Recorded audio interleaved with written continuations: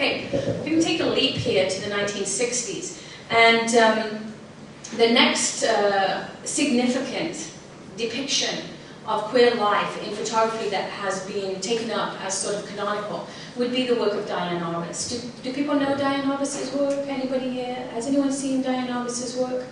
No? Okay, so let me tell you a little bit about her.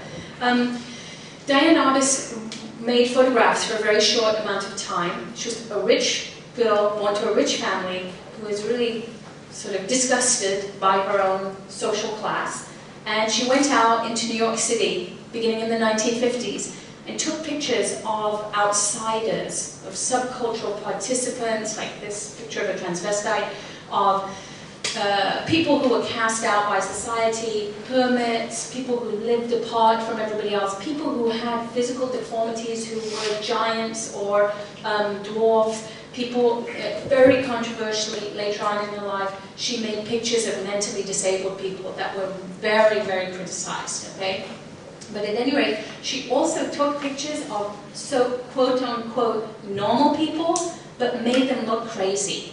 So almost everyone she takes a picture of ends up looking disturbed or deranged in some way. And I wish I had the image here, but you can look her up online. There's a very famous picture of a little boy holding a toy bomb, a hand grenade, and he looks crazy. But he's a little boy, so you think he should look innocent, you know. And then there's a picture of a guy holding an American flag, and it says Patriot, and he also looks absolutely insane. So she didn't care who, you could be a patriot, you could be a father, you could be a little kid.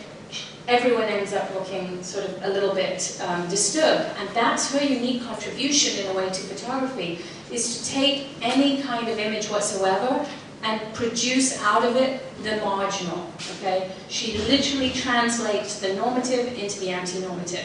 This is a very typical image for her.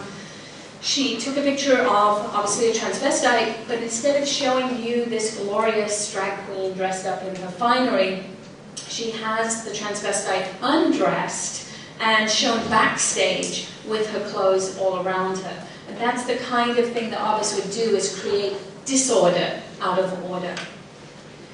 Okay, now when it came to shooting images of lesbians, in 1965, Diane Arbus became very interested in feminists and lesbians, and she experimented in relationships with women, and she would hang out in Central Park and in Washington Square and find women who she thought were lesbians and follow them around and ask them for pictures.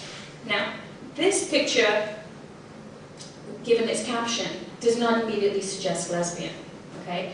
But if you look at her work as a whole, what you discover is that she uses the term friends or friend for the term lesbian. She never says lesbian. So this is the most famous image of hers of lesbians. These are two friends at home. And she followed these two women home and asked to take pictures of them. And there's a whole series of these pictures. Only this one has ever been published.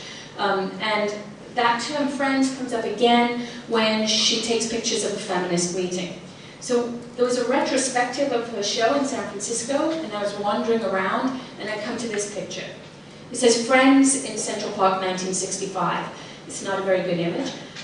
But I look closely and I realize these are probably women, okay? If you look closely. Now, the size of the larger woman makes it seem like, well, maybe that could be a guy, but the shirt bunches in a particular way. There's a little possibility there of hips.